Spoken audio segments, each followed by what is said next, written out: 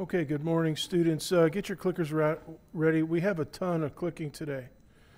So try to get your clicks on the books. And if you're in the back, you might want to move a little forward, especially if you're in one of the side sections. Just saying, as a word to the wise, if you want to get clicking in, if you don't have clicks in today, you're going to be missing quite a few. And that could put a dent in your clicking. But you sit wherever you want.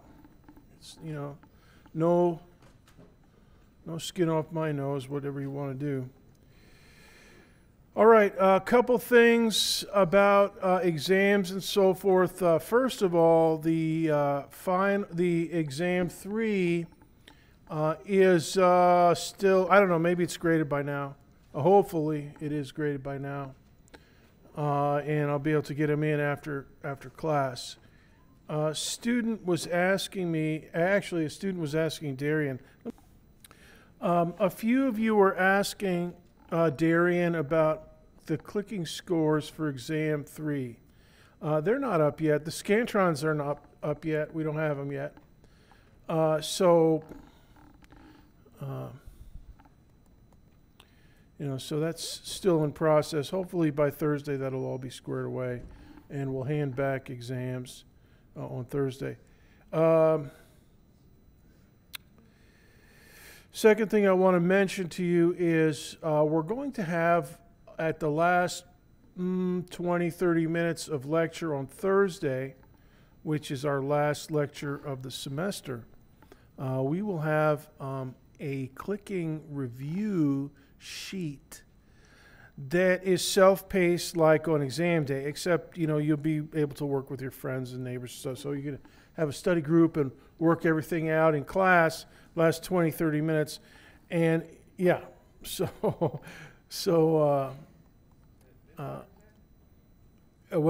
Thursday, the day after tomorrow, that's the last day of class for us. And I'll convert that over to some bonus points.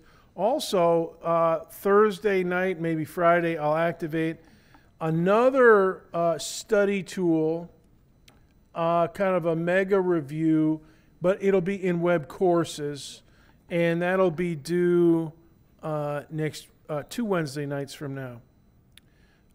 So our final exam is mandatory. Everybody look at this. Mesmerize this. Look at it. Look at it. Look. Come on, look. All right. It's Thursday, April 26, 10 a.m. sharp. So don't come in at 10:30. Like some other class. So for us, it's 10 o'clock. All right. Don't come in at 12. You come in at 12, you're SOL. Because there'll be students that have finished easily. Most people will be finished by 12. And if you come in at 12, you're going to be, I won't give you the test. As soon as the first student leaves, that's when the last student can get a test. After that, forget it. So get your you-know-what in there at 10 o'clock sharp.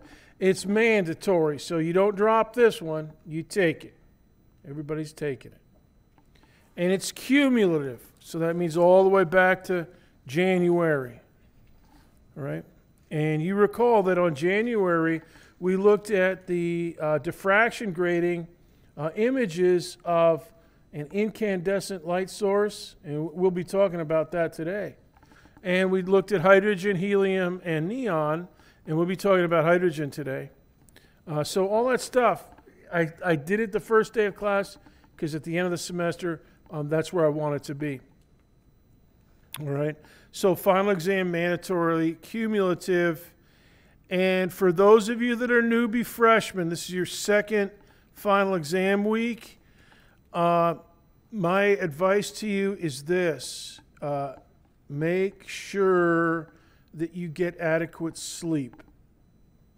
And don't get dehydrated. All right? You're going to be drinking a lot of Mountain Dew and coffee and Monsters and whatnot. To stay awake, but don't stay awake all night. I guarantee you, if you come to my exam at 10, after staying around all night, you're going to crash and burn. Because you're to get a good grade on the final exam, you have to think, just like all the exams. And if you've been up all night and you're running on Mountain Dew for the past 36 hours, you're going to crash and burn, my friend. You may even end up in the emergency room. I don't joke. I'm not joking. I'm not smiling. I'm not joking. I had a friend, and when I was in grad school, he was an undergraduate, and he ended up in the ER. He was studying for finals week, and he blacked out or something, and he collapsed. And the next thing you knew, he was in the ER, bunch of intravenous tubes in his arms. Why? Because he was dehydrated. All right, he was, too much Mountain Dew and whatnot. And so don't let that happen to you. Because if and I'm not going to give anybody a break. If you're not there, you get an incomplete or an F. You just have to be there. There's no early finals. There's no late finals. There's just the final. All right? So nobody gets a break. All right? Because we have so many students in here, we just got to keep things as simple as possible. I got to herd all you guys through a single gate, and you just got to keep it simple. All right, questions about that? Yes. Have you decided how long it's going to be and whatnot? The final? The question is, have you decided how long the final exam is going to be? The answer to that is yes. It's going to be 100 points, so like 90 Scantron items and 10 points in clicking or some variation. Some might be 80 Scantron, 20 points from clicking, something like that.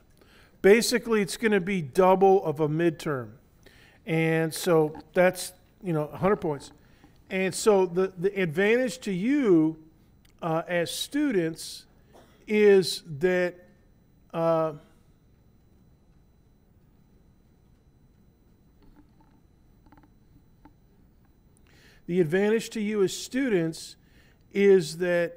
you have 3 times as much time as a midterm, because it's 2 hours and 50 minutes for the final, and it's just double of a midterm. So hopefully everybody will have plenty of time, go through all your calculations, and still get out of here before the buzzer. All right. Another question.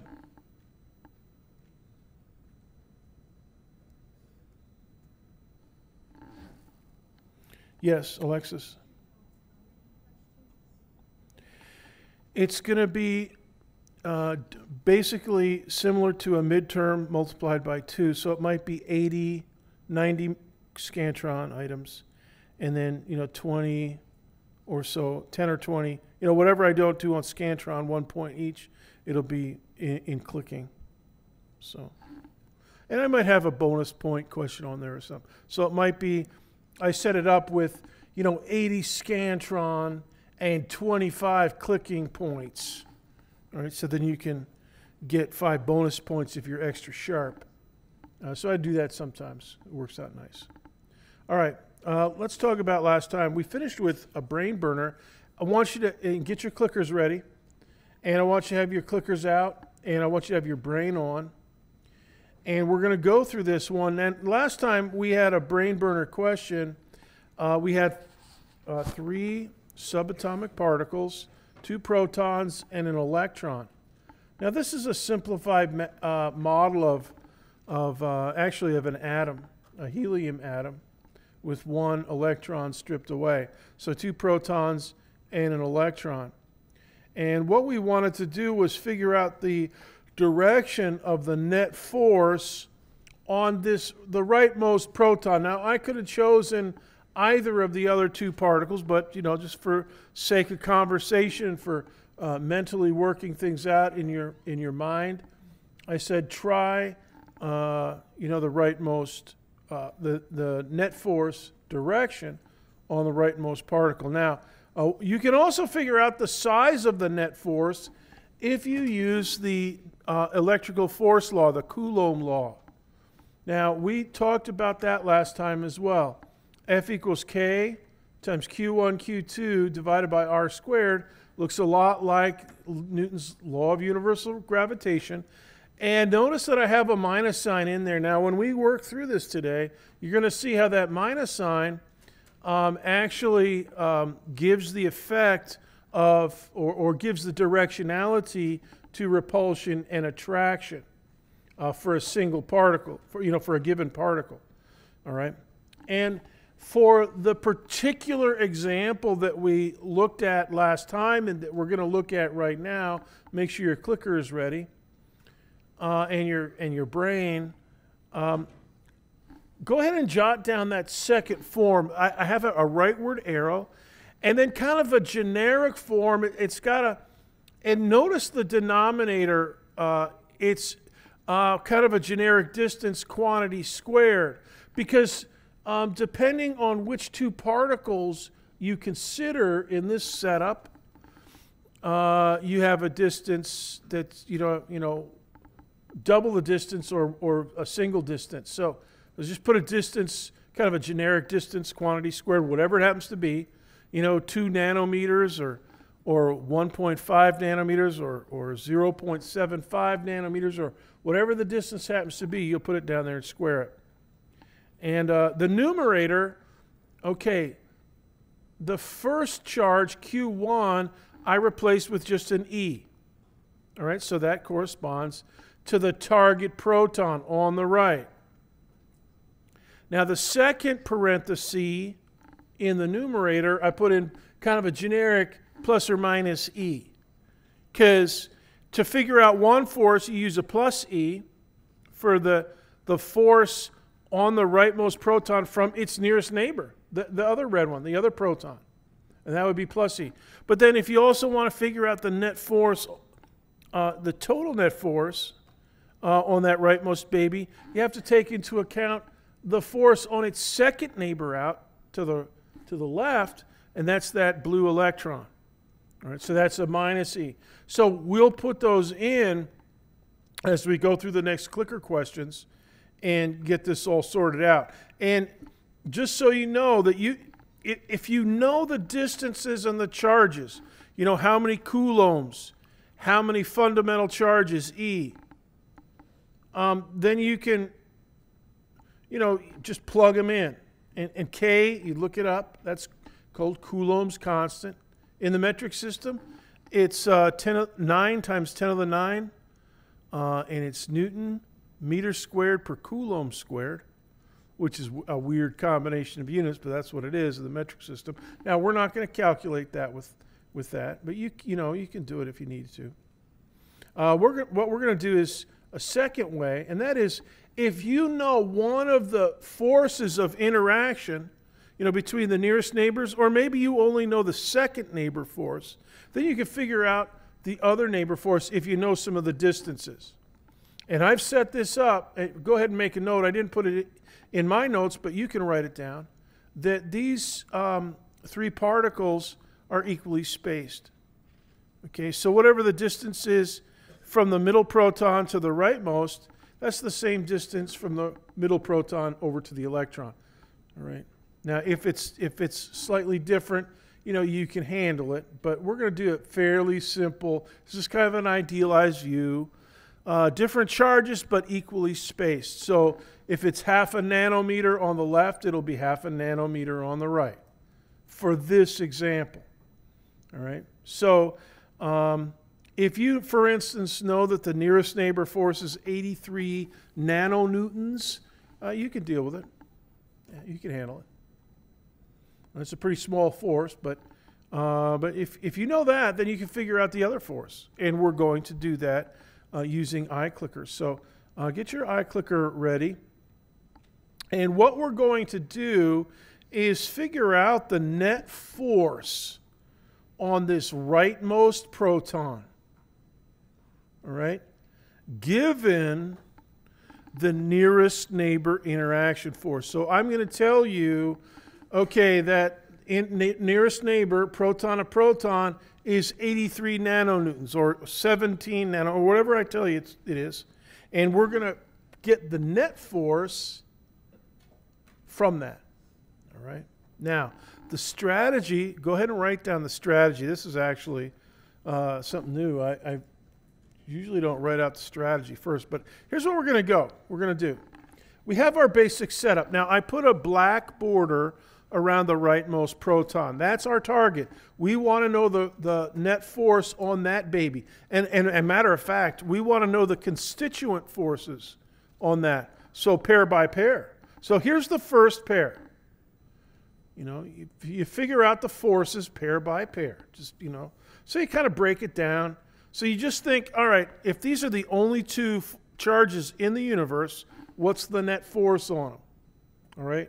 And I'm actually going to give you the size of this force.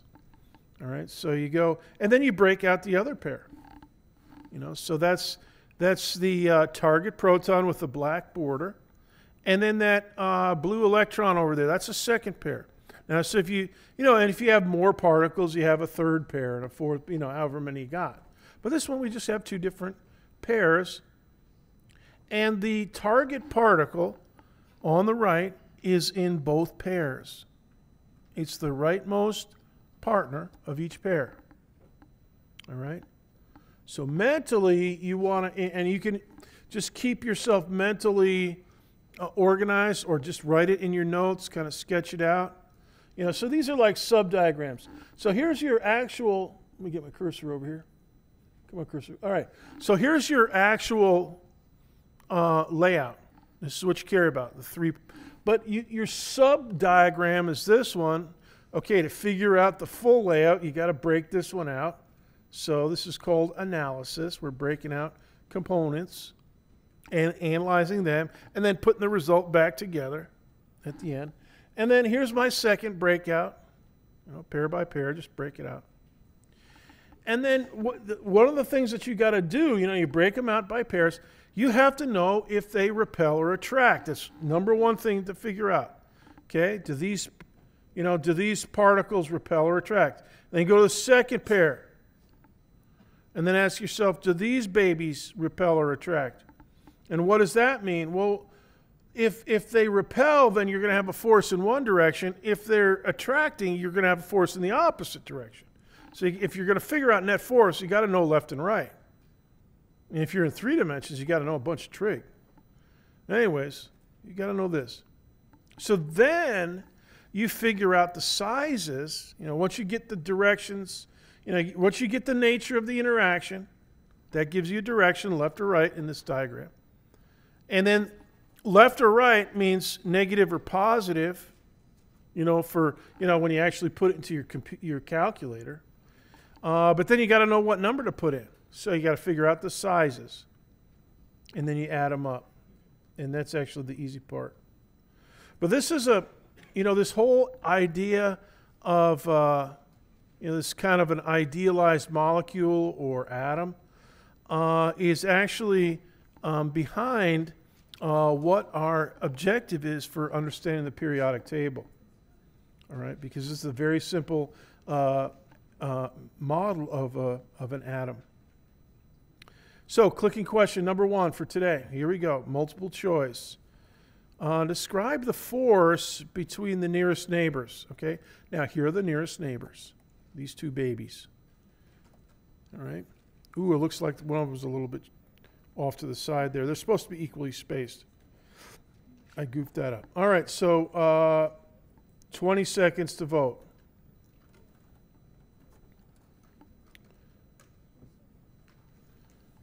Ten seconds.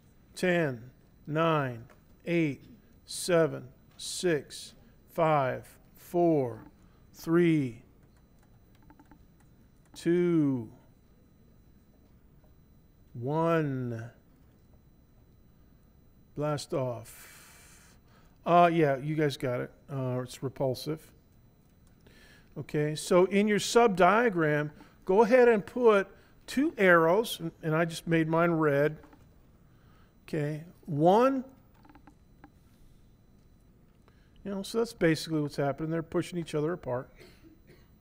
Now our target particle is the one on the right. So my next question is about that. All right, so here we go. Here's the second question. The nearest neighbor repulsive force on the rightmost proton, is it rightward or leftward? Now this may seem like a cinchy question to you, but and I hope it is. But what we've done, and we're breaking it down step by step so that if I give you the final question without all these preliminary questions, you'll be able to figure it out step by step. This is the second step. Okay? 10 seconds to vote. 10, 9, 8, 7, 6, 5, 4, 3. Another 5 seconds. 5, 4, 3, 2, 1, 0. Okay, let's display that for a second, please, Darian. Okay, here's your breakdown. Now, the correct answer is A. The right. It's this rightward arrow over here. All right. So if you answered B on this one, yeah, this is the one. That's the arrow that's being exerted on your target particle. Now the other one, if you were focused on that middle particle, you could draw in a leftward arrow and be done with it. But we're focusing on that rightward one. So you got your two forces repelling, but then you got to focus on the one that is affecting your target particle. Okay, so that's the rightmost one. All right. So there's your diagram. So now you can, I don't know, put a check mark next to it or something like that. All right. Now let's do the same analysis for the second pair. All right. Describe the second neighbor force on the rightmost proton. 20 seconds.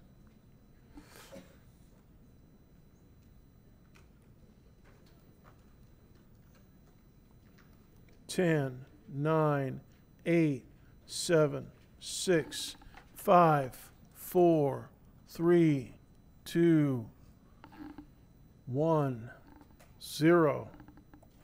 Very nice. Most of you got that. All right. So now go ahead and sketch in a couple arrows. And I made mine different size, and I made them purpley. And they're pointing. One of them's left, one of them's right. But now that's an attractive interaction. They're pulling each other toward each other. All right, now that electron's way out there, double the distance. All right, so we got that, but we haven't factored that in yet, but we're going to. All right. So let's ask another iClicker question here.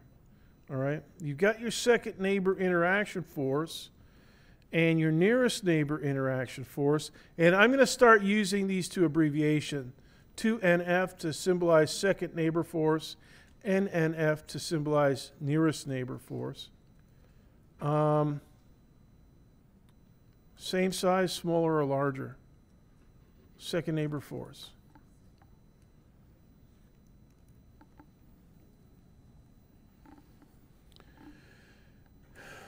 $20 seconds.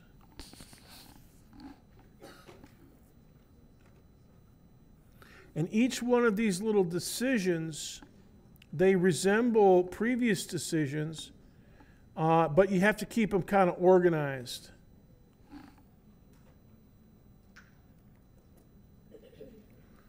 In your mind.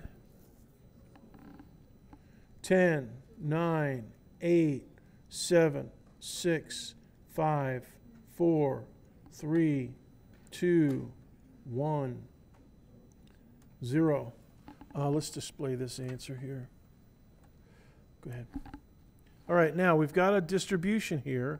The largest group did choose B. That is the correct answer. Go ahead and switch back now. It is smaller. The second neighbor force is smaller. And you might ask yourself, well, Dr. B, why is it smaller? Because it's further away.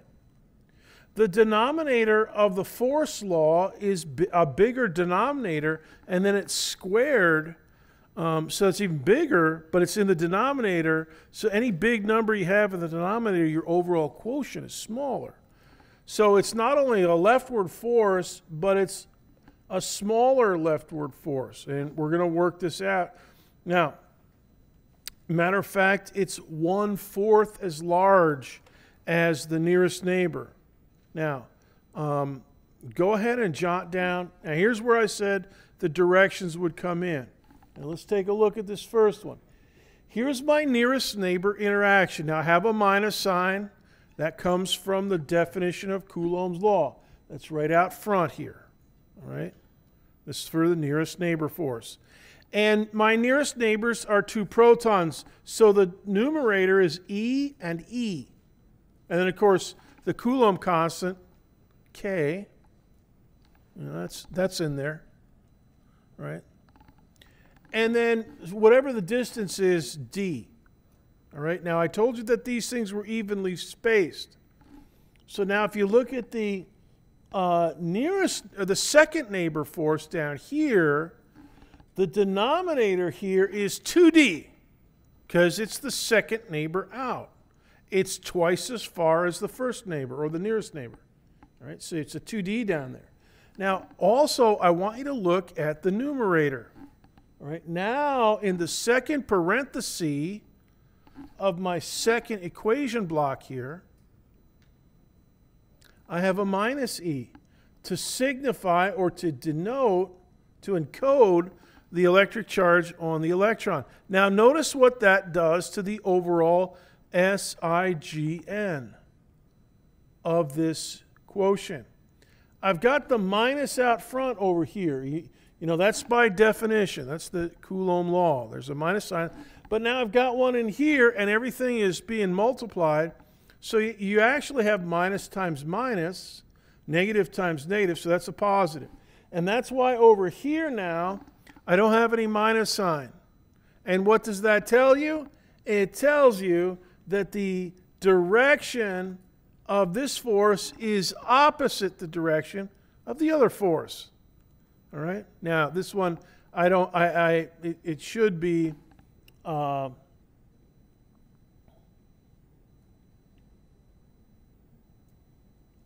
it should be a minus sign down here, actually, and a positive sign up here. But that's because of the, because I didn't add any trig into this. So it looks like, now, so don't be deceived. This is positive here only because this is negative up here. If we'd put in all the trig and the vectors and stuff like that, I would have had a positive over here because it's a rightward force. And that would have changed the sign down here into a negative. So the sign, that minus sign, takes care of repulsion or attraction. Right? So if you have a plus and a minus in the numerator, you know, it changes the sign with respect to a plus E and a plus E in the numerator, or for that matter, a minus E and a minus E. So the 2 electrons could repel as well. You know, so that'd be a little bit, another variation on this. Now, the part that I want to bring up to you, the fact that I say, all right, second neighbor force is 1/4 as big. Why do I say that? Well, I've got this 2 down here in the denominator, and it's inside those brackets, and then we're squaring it. So really, the denominator is 4D squared. All right, so nearest neighbor force, just plain old D squared. No great shakes about this. But this one, I've got an extra factor of 4 in the denominator. So effectively, that's like having a 1/4 parked out in front of everything. And then this thing right here, KEE over D squared, that's the quotient, other than the minus sign, for the nearest neighbor force. So this tells you that the second neighbor force is whatever the nearest neighbor force is times 1/4. All right? If they're evenly spaced.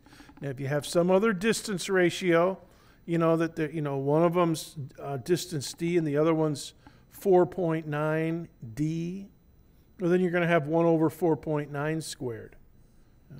If you have more neighbors, you know, your third neighbor out, that would be 3D in the denominator, and you'd have a 1/9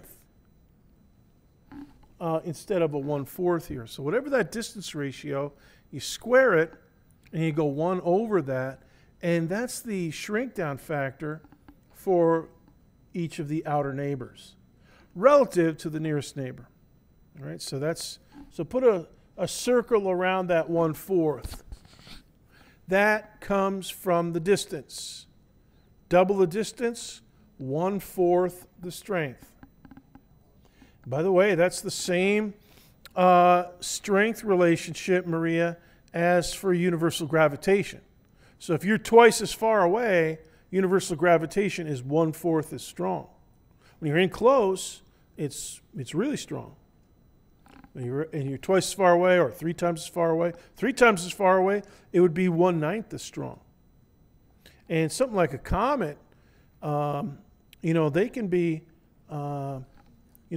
20 times further. So what's 20 squared? 400. So 20 times further out gravitationally for a comet or something on a really oblong orbit, gravity's 1/400th of, down close to the sun. All right. Now, next question. Katie, a question from the students. The 4 comes from this double the distance. This is the second neighbor out. Okay, so it's twice as far away. See this distance here between, there's your second neighbors. Okay, that's double of what this distance is. By design, that's what I said. Okay, and so that double distance comes in right down here. All right? Now up here, this is just 1D. That's the nearest neighbor. Okay? So if that's the nearest neighbor, and if they're evenly spaced, this will be 2D. And so the 2D, 2 squared times D squared is 4D squared. All right? Good? All right. Michael. I'm having a little trouble figuring out this minus sign out front. Yeah, forget about the as I said, the minus signs here, without the trig and the unit vectors and stuff, the minus signs here flip the direction of the force, but they don't, because usually we say positive 10 newtons to the right and negative 10 newtons means leftward. Right. But on this one, I just have it set up.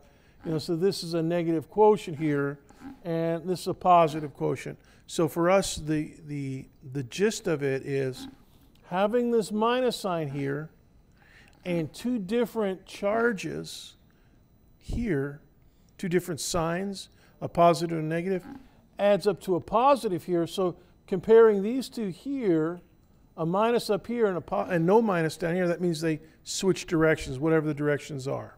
So okay. In this instance, having that negative out front doesn't make everything in the equation negative. It just makes... Yeah, it doesn't, because we know if we were going to draw in the arrow for this, we know it's rightward. Right. Yeah. So what's the point of the negative?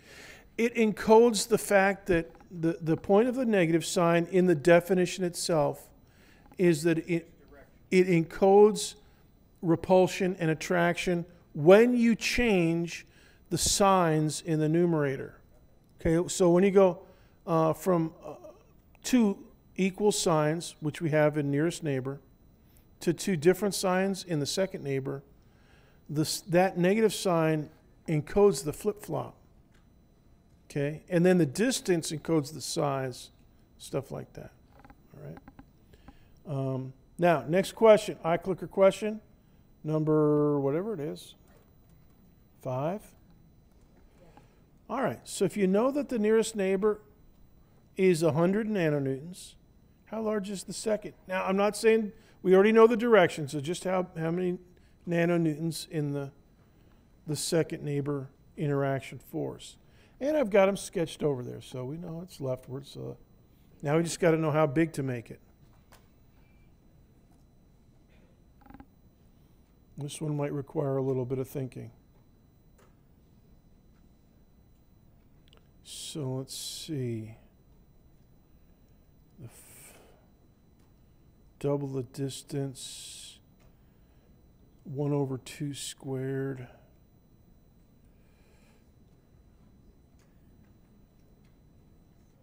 Periodic table.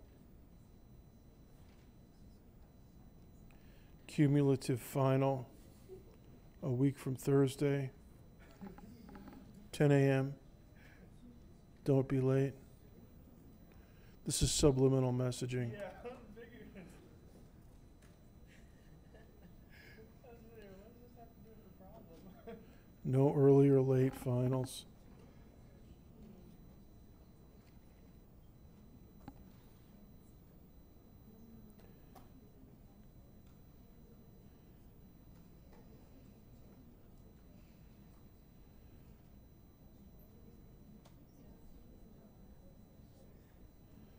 All right, 30 seconds. Yeah, talk it over with your neighbor, double check, see if they agree with you. The right size is up there. The truth is out there, as they say on the X-Files, which was a show, you know, back when these guys were all little shrimpy kids. You know there was a new season of it like last year, right? I didn't even watch a single episode of it. Oh, it's not just My little brother was like a fanatic about, and most of my brothers and sisters, my little brother's wedding, you know, they had this wedding, right? And then afterwards you have the reception, everybody's dancing, and, you know, having fun and stuff. But then in the middle of it, the X-Files came on. And so my brother, his wife, his new wife, my big brother, his wife, you know, all of them went up to the big bedroom, the big room at that hotel. We're watching the X-Files in the middle of this. Maniacs. I was never that. I enjoy sometimes watching it, but not like those guys. All right, 15 seconds. 10, 9, 8, 7, 6, 5, 4, 3, 2, 1, 0. Go ahead and display the. All right, now here's what you guys voted for. Okay, the correct answer is B. A bunch of you voted for C and D. Let's take a look at that. And C and D, there's your correct answer. Do not let me, if you voted for that, I'm not asking for a show of hands, but if you voted for C or D, you got caught napping by me trying to trip you up with a shrink down factor of 1/2. That's option C. And a shrink down factor that's not a shrink down factor, a doubling. You know, double the distance. Ooh, so option D is like saying, oh, double the distance, double the size of the force. That's no good. No matter what you have, it should be a number smaller. But if you remember that the denominator of the force law is square of the distance, it's not going to be a shrink down factor of 1/2. The distance ratio is 2 to 1, but the shrink down factor is 1 to 4, the square of that. All right? Not last. Next iClicker question. All right, put it all together. Net electrical force. Okay, so what do we got?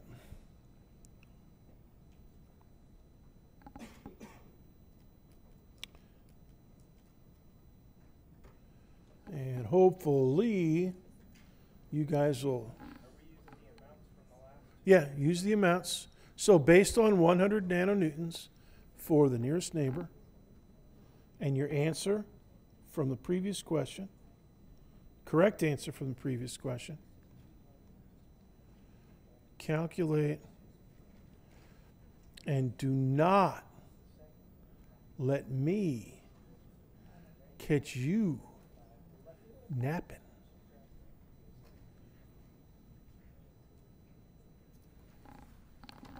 Because remember, leftward and rightward, that counts.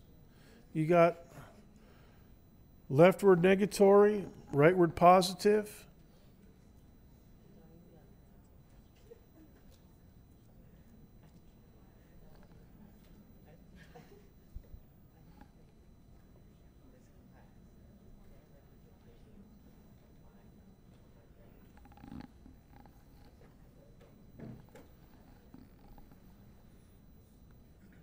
All right, Vanessa? So do not let me catch anybody napping, even if you come in a few minutes late.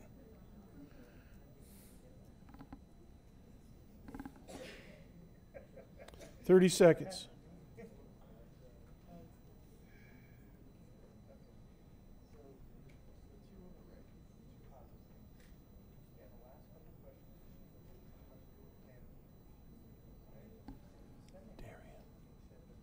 You weren't here Friday. You weren't here Thursday. You were? No. Yeah, you weren't. So I was at my interview. Yeah, that's right. I remember now. I want to tell you something about it.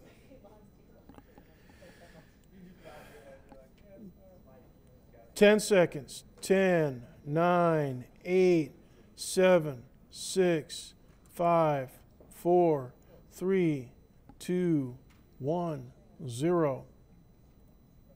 Okay, let's look at this. Here's what you guys voted for. Most of you got it correct. That's lovely. Now, a few of you voted for B and C. Let's double check those. And just to jot this down, and here's the correct answer up here. Now, B and C. B and C, you know what?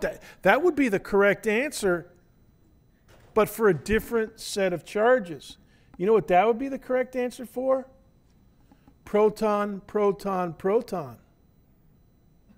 Because that would be 100 newtons, nearest neighbor, to the right, and then another 25 newtons, second neighbor, to the right. So that means proton, proton, proton. But what we've got is an electron over there to the left side, so it's pulling a little bit to the left. All right, so a total of 75. Now 225, same thing. I don't even know what 225 is.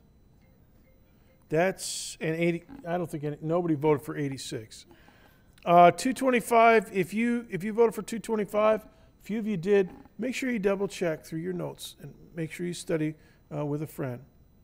All right, now in general, if you know the nearest neighbor force and the distance ratios, even if there's more than one extra neighbor, you can go out to 17 nearest neighbor plus another 17, and you can figure it all out.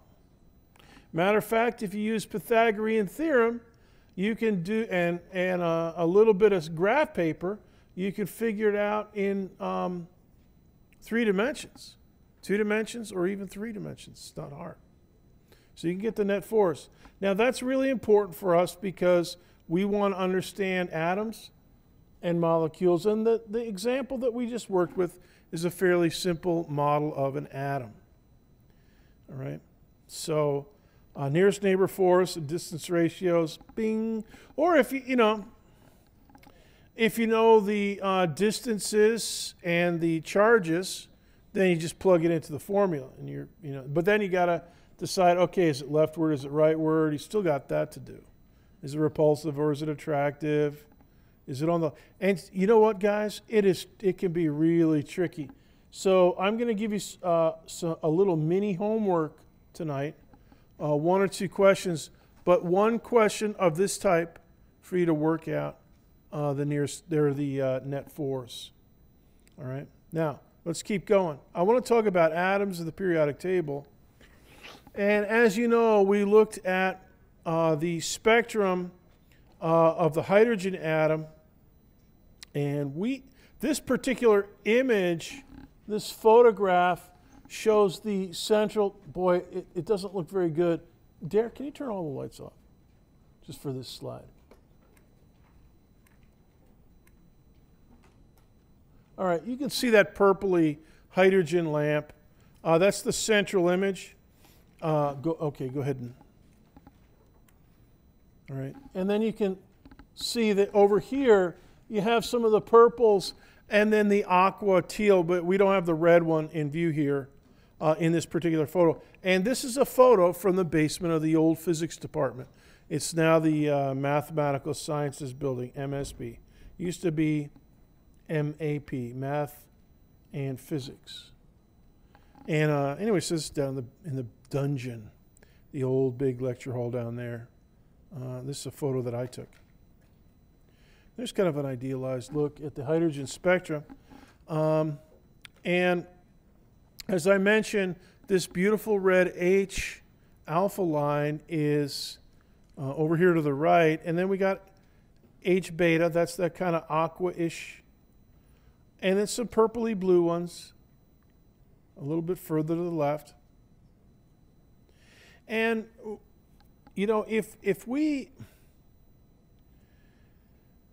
One of the interesting things is if you know the spacing of your diffraction grating, so if you've made it yourself or if you trust the manufacturer, you know, 300 lines per millimeter or whatever it is, and if you know the distance to your light source, you know, so the distance from your eye up to the front here, and then you do a little bit of trig, you can figure out the wavelengths of all these different colors. So, you know, and it's not that hard. You know, a little bit of Pythagorean theorem and a little bit more teaching about interference. Not a whole lot, but you could do it. All right. And here's what we find. That as I've said before, H alpha, the red one, 656 nanometers, frequency 457 terahertz. Go ahead and jot down this one. Make a table. We want to talk in terms of this table for the rest of today. The next one, the aqua, that bluish aqua line, H beta, 486 nanometers, and that's 617 terahertz. And then the first purpley blue one is called H gamma, 434 nanometers. And even deeper in the purpley blue is H delta at 410 nanometers, 732 terahertz. And you know, you keep going. You know, hydrogen's got some. You know, once you get down below 410, you're talking ultraviolet. Once you go above 700, you're talking infrared. And hydrogen's got some of each of those. You know, but visible is about it. So the question is, and I want you to jot this question down because it's an important one. Why isn't hydrogen lamp like a hot light bulb? Because we looked at that. You know, the hot light bulb gives you the continuous spectrum, the rainbow, but not the hydrogen lamp. You know, that little small tube, a vacuum tube into which a little bit of hydrogen has been injected, and then it's zapped above and below with high voltage. It starts to glow, but only those specific colors, particularly these four. And I guess you can maybe get another kind of purpley blue one. That'd be H epsilon. But why only these specific colors? You know, why does hydrogen only produce these colors? Is there a pattern? It doesn't seem to be random, but, you know, what is the pattern? In other words, is it like frequency doubling? So look at those frequencies. Is from one to the next doubling? No. Is it a shrink down by a half or by n? No, it's not. Same thing with the wavelength. You know, what is the pattern there? It's because if there is some kind of, and you know, the thing is, we saw something similar with helium and also with neon, although neon has a lot of visible lines. Helium has more visible lines, but only certain colors. It's still a discrete spectrum. It's not all the colors. You know, that light bulb that we looked at, yeah, that had all the colors. That was a full rainbow. So why don't we, you know, what is it about the hydrogen atom or atoms in general that only certain colors are emitted? The fact that there are certain colors tells and has told scientists since the 1800s, the late 1800s when they first picked this up, that there was some kind of underlying physics that they didn't know. They saw the pattern, discrete colors, not the full spectrum, and they actually found a pattern eventually, a numeric pattern, But, you know, they didn't really know what it meant. But eventually people figured out now here's the pattern. Here it is.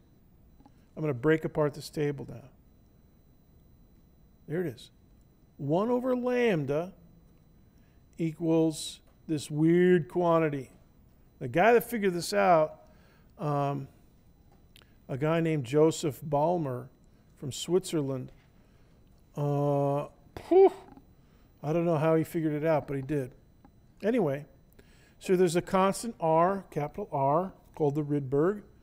And then he said, all right, take the number 2, square it, put it in the denominator, and then take the number of your hydrogen line and square that and start with H alpha being number 3.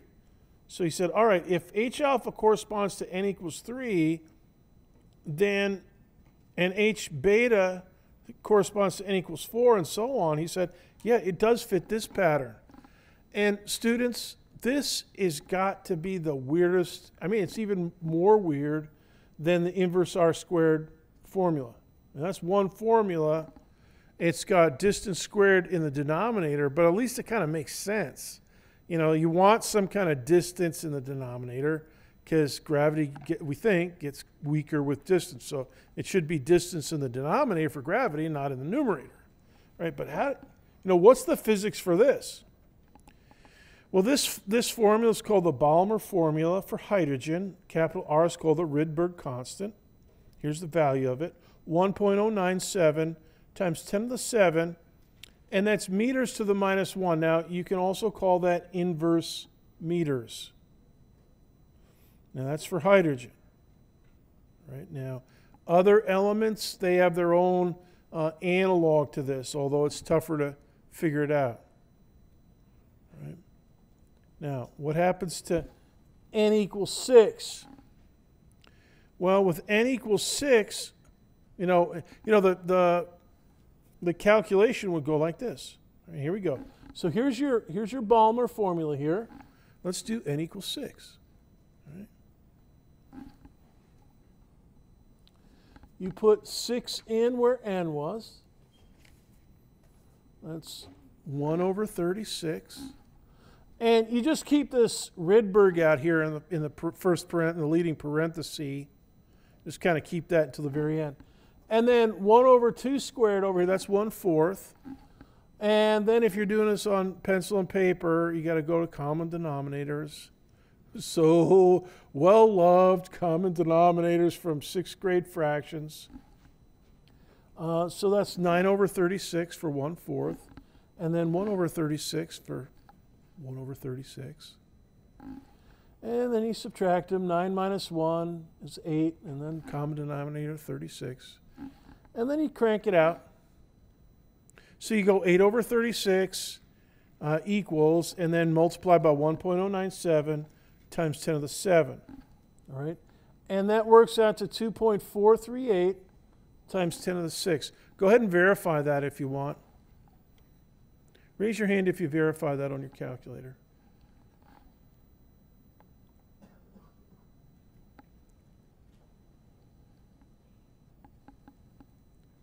Who verifies? Got it? Who else? Who's got it?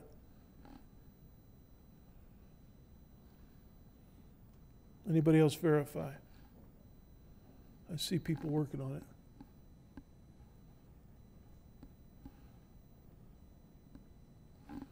Who's got it? You got it? Vanessa, are you type it, trying it? Who's got okay, I see it in the back. You got one back there? Yeah? Okay, good. All right, now students, write down, I don't have it on the screen here, but you can write down 1 over lambda equals this stuff. Now that's 1 over lambda. If you're trying to figure out the wavelength, now you got to flip-flop it. All right, to get lambda itself. All right, so let me show you how to do that.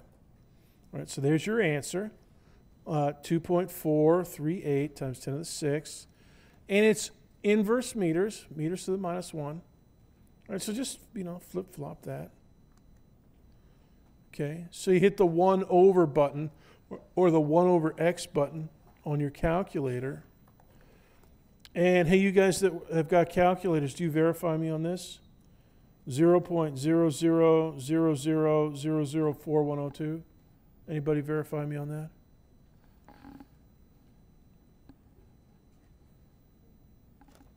Or 4.102 times 10 to the minus something. You got that? Okay, good.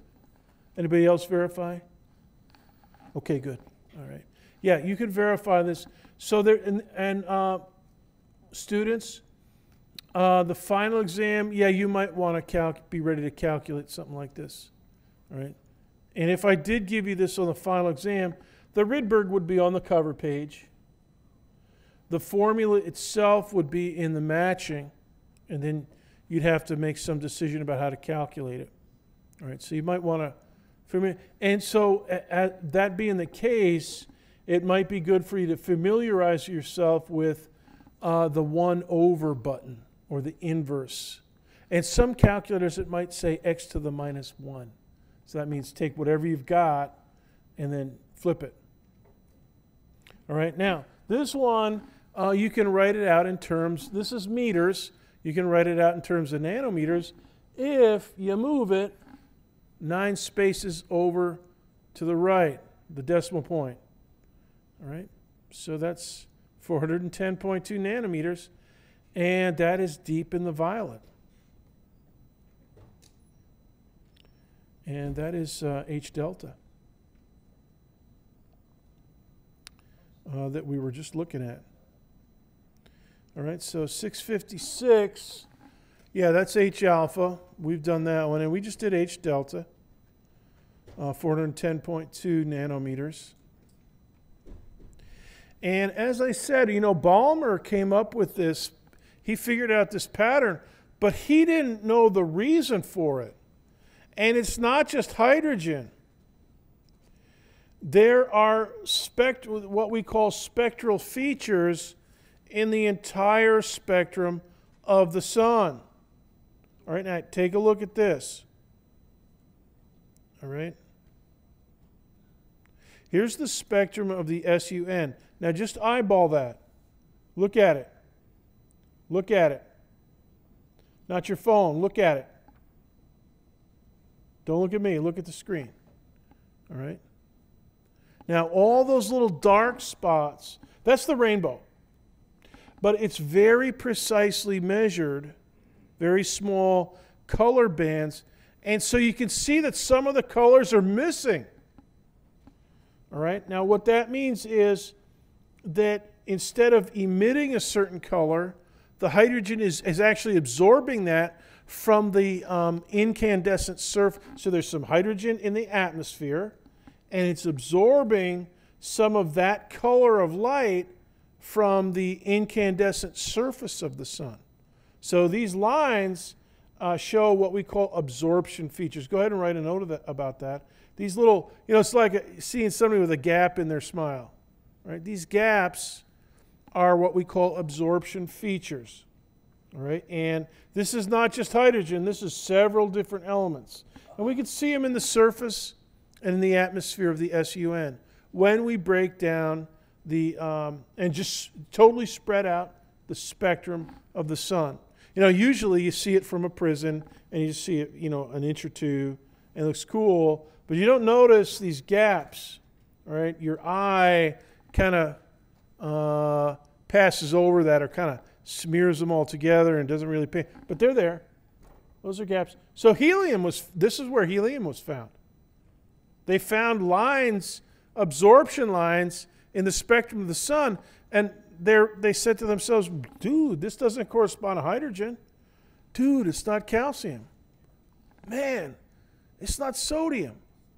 It's not nitrogen. It's not oxygen. So they invented a new element, and they said we'll call this stuff helium. And then later on they found it in natural gas, you know, component of natural gas, which is where we get it.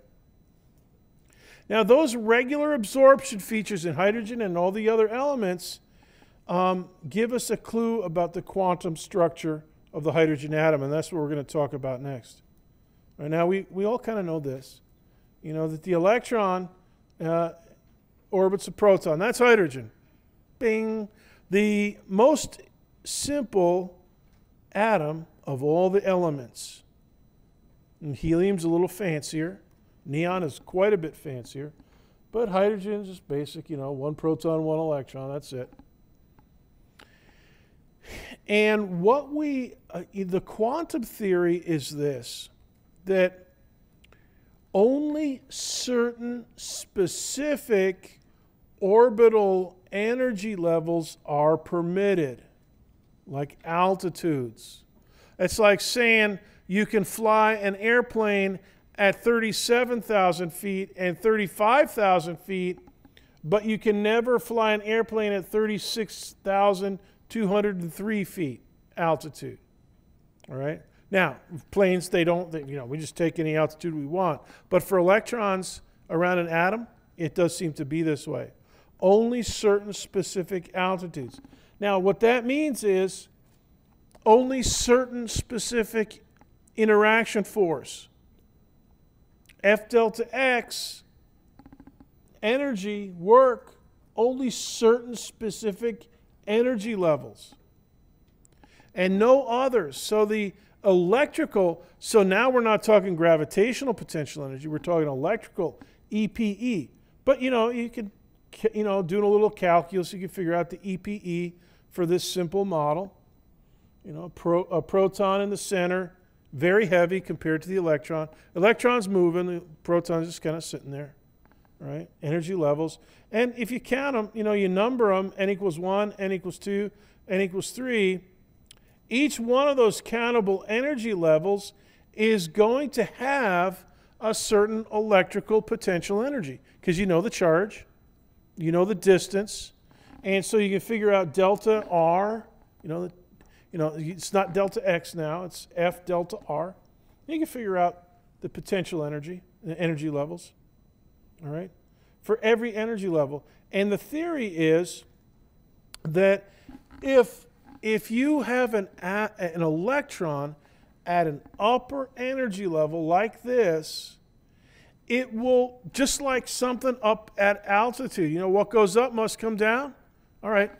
An electron up at this, n equals 4, is going to try to come down to a lower energy level, lower energy, all right? And so it's going to deorbit or cut down to a different, this is what we call the quantum leap. Yeah, quantum leap, that's what this is talking about. Certain altitudes and no others, all right? And when we go from n equals 3 down to n equals 2, right here, that's H alpha. You calculate all the energies, it all works out.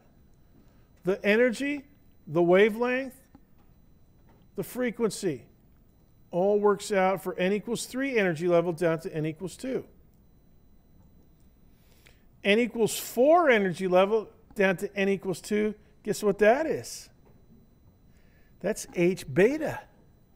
A little bit more energy, a little bit bluer photon. All right, so the photon goes out. So the jump downward, here's the jump from n equals 3 down to n equals 2. And when it jumps down, you're losing potential energy. All right, it's just like, a basketball drop in altitude. It loses potential, gains kinetic. But in this case, the change in potential energy goes into the photon. So put a red squiggly photon leaving the atom. And that is what we see from the hydrogen tube. We see a bunch of these babies, depending on the temperature of the hydrogen. We'll see some H betas, some H gammas, some H deltas, maybe even an H epsilon. All right? So when the electron drops to a lower EPE orbit, it emits a photon with a missing energy. And the guys that figured this out are Niels Bohr and Albert Einstein, and a bunch of others. About 110 years ago, they were figuring this all out. And here's the equation that rules it all. The energy levels you could figure out from Coulomb's law.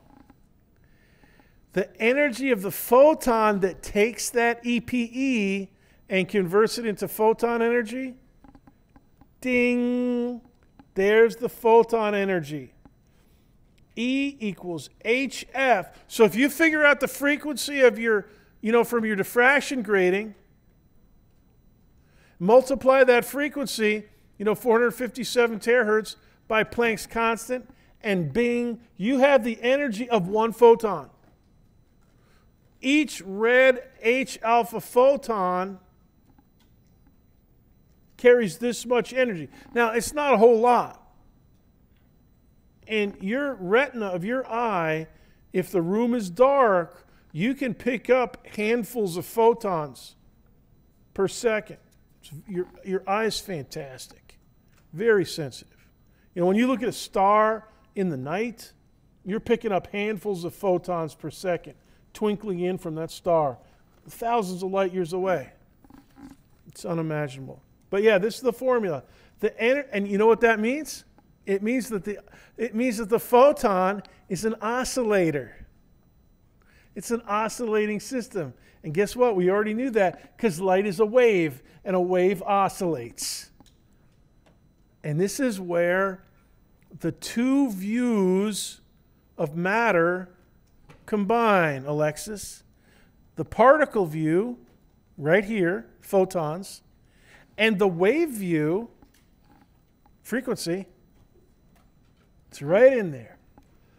And these are the guys that put them together, Planck and Einstein. And of course, the guy that really started the whole thing going, Professor von Planck, the one constant to rule them all. Now, on Thursday, I will wrap up the semester and talk about the periodic table, and we'll have a review session, and you're dismissed. A little bit of homework for tonight, due on Thursday. See you then.